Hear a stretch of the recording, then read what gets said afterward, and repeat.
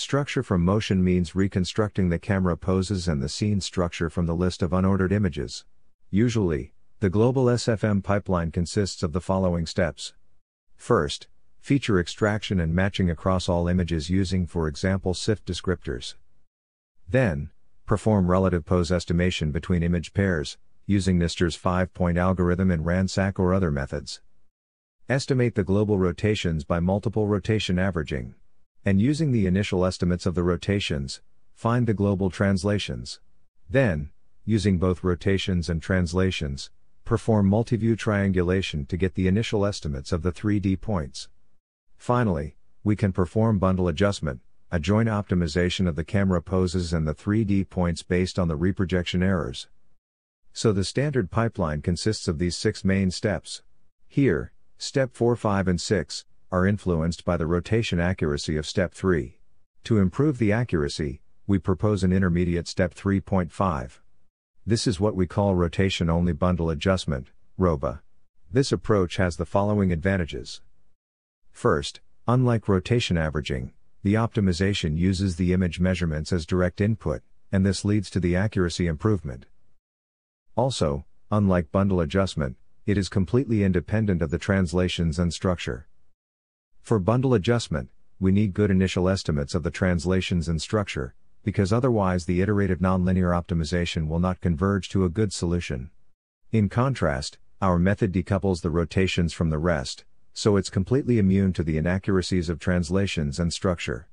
Our work is based on the two-view rotation-only method, proposed by Kneip and Leinen in 2013.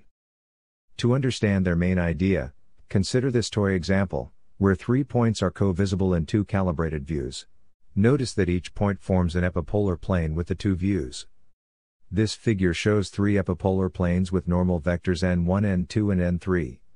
If all measurements were perfectly accurate, the normals of the epipolar planes would be coplanar, because they are all perpendicular to the translation vector t. In practice, this does not happen due to noise. So instead, we find the rotation that makes the normals as coplanar as possible. This leads to the following eigenvalue minimization problem. Here, lambda m denotes the smallest eigenvalue of matrix M defined as follows. Notice that this problem does not explicitly involve the translation vector. Therefore, using this formulation, we can optimize the rotation between 2 views, independently of the translation. However, this method is limited to only 2 views. In our work, we extend their idea to multiple views. First, we formulate our optimization problem as shown here. We compute lambdas for all existing camera pairs observing more than 10 points in common. Then we take the square root of each and add them up. This is the cost function we try to minimize, and our state consists of the global rotations of all cameras. Then, we solve this problem using the Atom optimizer, proposed by Kingma and Ba in 2015. Atom has been widely used in deep learning, and we found that it works well for our problem.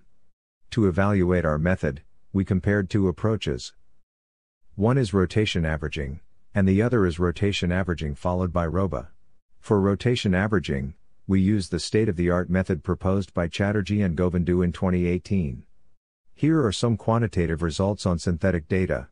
We tested 12 different configurations. And for each configuration, we ran 100 independent simulations. In 1200 out of 1200 simulations, we found that our method improved the results. On the right, we present the median rotation errors in degree. We see that the errors are reduced in all configurations. What we found is that the more densely connected the graph, the better our method works.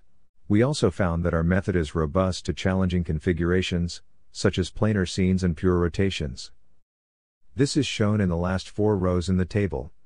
We also tested our method on real data, provided by Wilson and Snavely in 2014.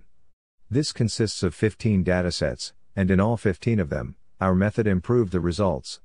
This table gives some of the numbers. The rotation errors in degree are shown in black and the computation times in second are shown in blue. Notice that in some datasets we achieve 2 to 3 degrees of average error reduction. For more details and discussions, please check our paper, Rotation Only Bundle Adjustment. Thank you for your attention.